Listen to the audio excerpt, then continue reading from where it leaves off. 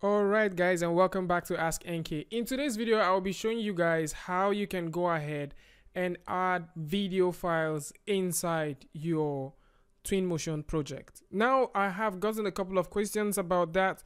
Initially I was a bit confused if that was even possible. I actually talked about it in one of the videos and I said for now I don't think that is something that's possible. But I kind of stumbled upon it out of curiosity or mistake. It did not work with the AVI file which I tried, but then I went over and just out of some sheer kind of playing around, I figured out that it works with an MP4 file. And so today I'm going to show you how you can go ahead and attach a movie file or video file inside your amazing project. So how we're going to start off is relatively simple. I have a scene here which I've set up, and if you want to get a hold of this scene or if you want to see how this scene was made, links is going to be in the description so you can go ahead and find that out. So what we're going to do is place a video file directly on the screen. So what I'm going to do now is just have that selected, press F just to zoom right in, hold down Shift with the middle mouse button to rotate and just have it directly looking at us. Next thing which I'm going to do is you can press T on your keyboard, or you can just simply select the eye picker to select and select the material which you want to use.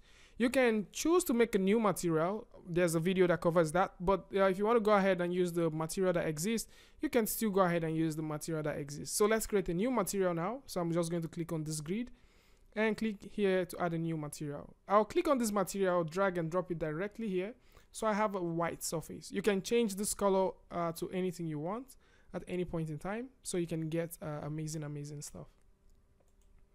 Next thing which I'm going to do is to go ahead and load up the image file. Now let me just quickly show you that. Now I have this file that exists here. So it is a Twinmotion render that I made one time ago, and it is an MP4 file, and I want to use that same MP4 file to actually drive the image that will be displayed on the TV. So what I'm going to do now is I'm going to click here where we'll have color and just simply select more.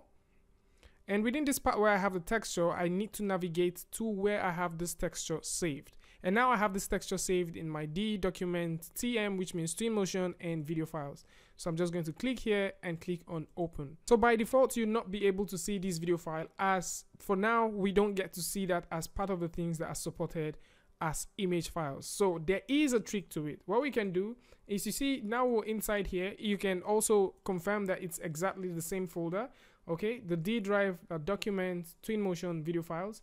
What we can do now is just simply try to type in the name of the file.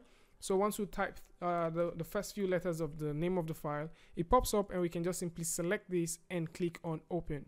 And once we click on open, you can see automatically we're having that image play directly. You'll be wondering why we have this video file in such coloration. Maybe yours is not going to be like this, but I can simply tell you why this is happening. The reason why this is happening is, if you remember earlier when we changed the color, you can use these to actually change the overall feel that you want to give to your object or to your video file. So you see we can go through and just use this to change within this part, and also give a certain kind of feeling to image. So for this, what we're going to do is just simply push this all the way up, and I'm just going to put this directly to the center so it is totally white.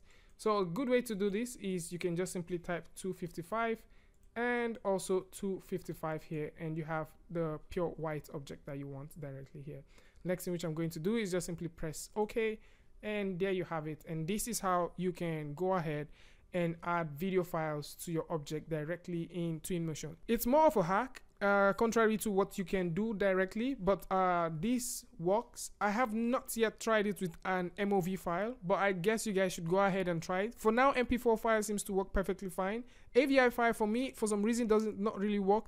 I think maybe because the file I was trying to use was a bit heavy, but MP4 works perfectly fine. And this is something I stumbled across, and I felt it would be amazing if I can just share it with you guys, especially the guys that actually do a lot of architectural stuff, and you're trying to leave something like Lumion to Twinmotion. And yeah, this is the perfect fit for you.